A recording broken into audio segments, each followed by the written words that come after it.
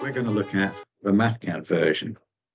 We'll go through the MathCad calculation. It was done a few years ago, but I had to update it at the weekend because I found a few little niggles in it. So you put in your basic input information.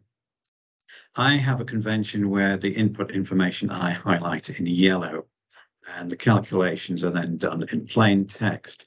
So the input is basically your pile diameter, your pile length, the weight of the hammer, and you can have an estimate for the weight of the anvil and the helmet and so on. You can derive the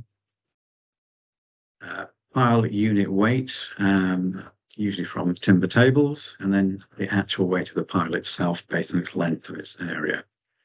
So you put those all together to get the p-value, and then you find out, put in the free fall height of the hammer. In this case, it's a meter.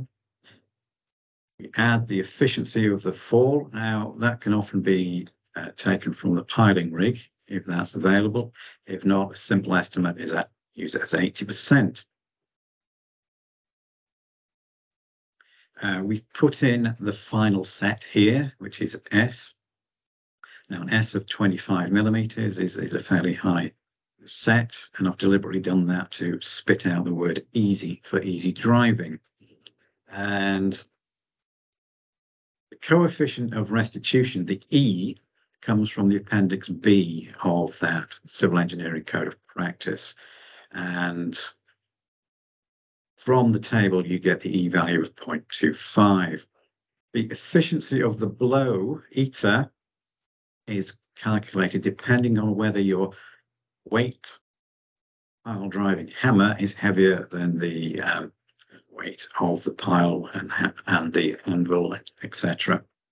And you end up with two different formulas. So that's where I've put in an if statement to achieve the eta value of 0.75. And then we carry on. So you're turning that potential energy of the hammer into a driving force, and from that you get the stress in the piles due to the driving force.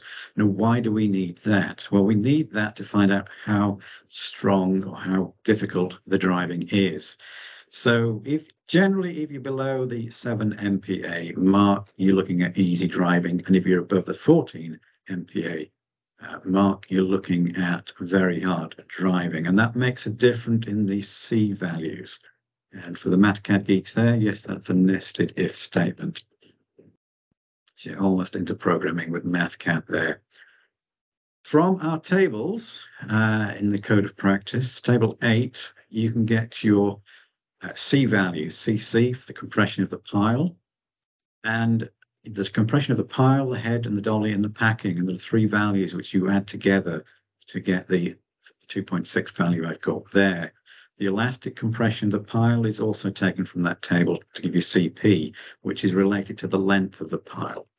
The quake, again, picked out in there is now just 1.3. So you add all those together to get a grand total of 5.88.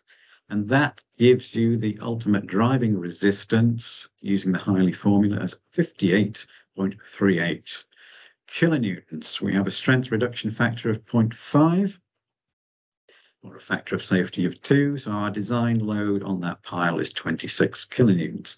So not a lot, but there it is. Now you would think you'd be able to produce a pile capacity table simply from that. And so we can use, in this case, the table to produce an array of values for the design resistance and the pile stresses. Now, the reason I've put in the pile stresses is to show that the stress in the pile changes with the set. And so at the smaller sets, the driving goes from easy to medium, which means your table there is really only valid in the easy range. So the plot function in MathCad allows you to plot this diagram of your set versus your resistance. And I've put on the two lines there to show you where the limitations are. So when you're in this area, you're good. If you're in this area, you really need to be calculating the pile again with the revised values based on the stress in the pile. So this is the code of practice from the civil engineering.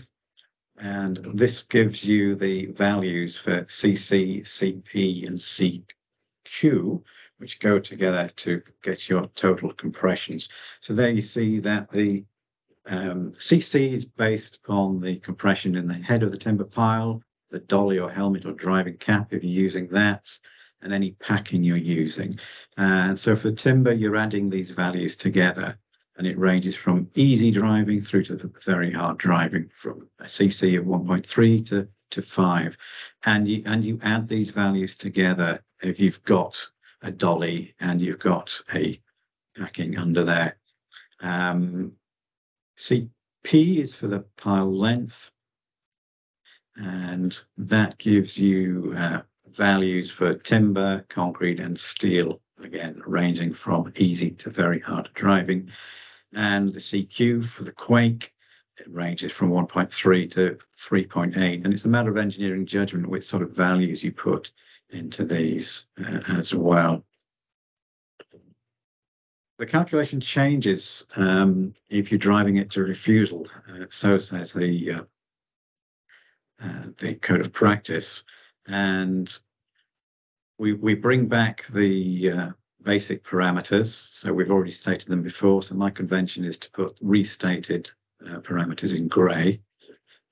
This time you're looking at a different set.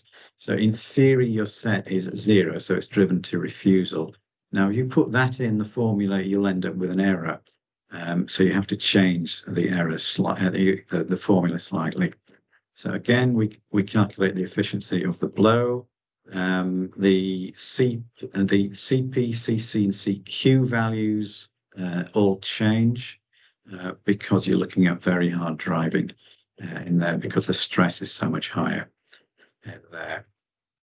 You get your initial driving resistance based upon the first of the Hiley formula, and then you get a modification factor, which has pulled out the ratio of R to C. And so your ultimate driving resistance is given by this modification in there. So we're dropping it down quite a bit from 158 to 91.